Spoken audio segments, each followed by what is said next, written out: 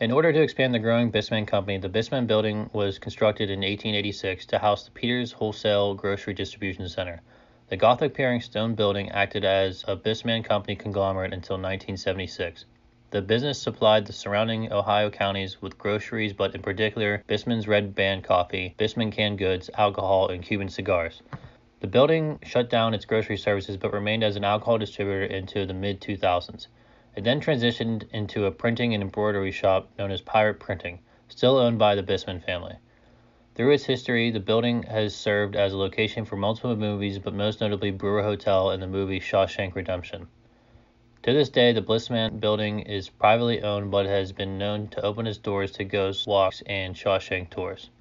Tragically, the Bissman Building is not without sad and somber tales, one of which is that F.W. Simon, who was one day from retirement when he was decapitated while riding the elevator to meet with his boss in 1911. Another incident occurred when the granddaughter of Peter Bissman fell down the steps and was buried right into the basement of the building. Rumor claimed that Ruthie Bissman's death was covered up and she is noticeably missing from the family plot in the Mansfield Cemetery. Normal paranormal occurrences and experiences include the odd sense of being watched while touring the building. One notable haunting is that of the head of a headless employee laying outside the elevator. Some visitors and employees claim to see a young girl standing above the basement stairs when no one else has access to the building. When she is followed, she simply disappears.